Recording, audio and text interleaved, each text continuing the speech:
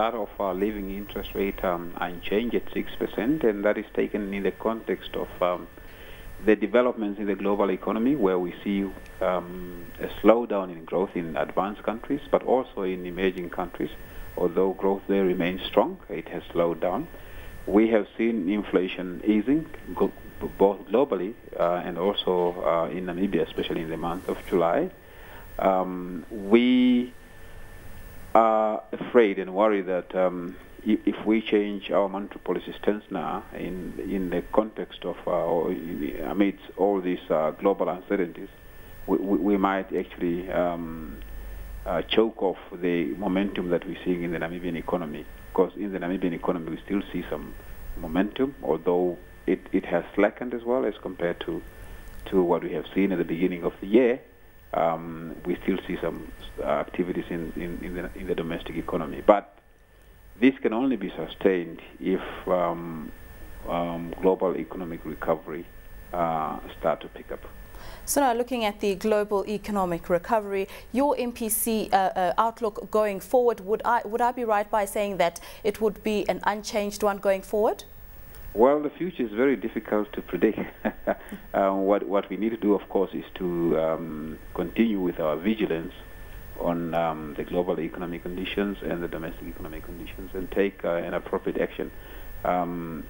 So the monetary policy stance will only change if there are things that strongly warrant us to change our stance. At the moment, we think that the inflation rate as well as our reserve level are at a level where an accommodative monetary policy is still an appropriate stance. And that's why we left the rate unchanged.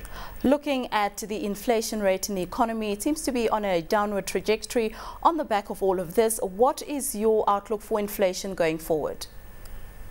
We believe that the inflationary trend is that of an upward one.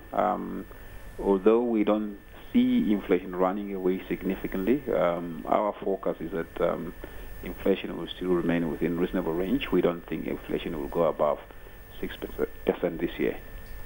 And the outlook for the economy going forward? The outlook for the economy going forward is something that we are watching closely. Of course, that heavily depends on the activities in the global economy. We still foresee some growth in the economy this year. Whether there will be some growth next year will largely depend on the recovery in the global economy. And that's something that we cannot say with certainty because of a lot of uncertainties surrounding the global economic conditions.